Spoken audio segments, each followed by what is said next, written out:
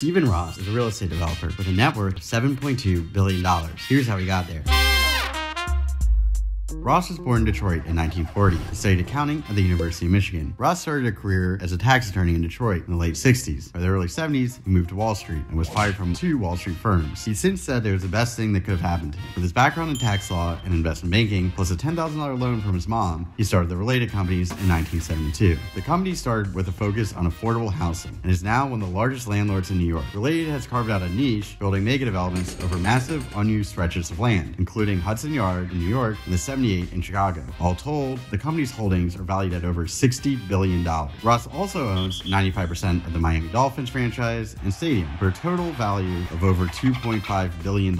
After posting a fundraiser for Donald Trump in 2019, there were calls to boycott his businesses. Ross had a meteoric rise in the world of real estate and left more than one mark and more than one skyline.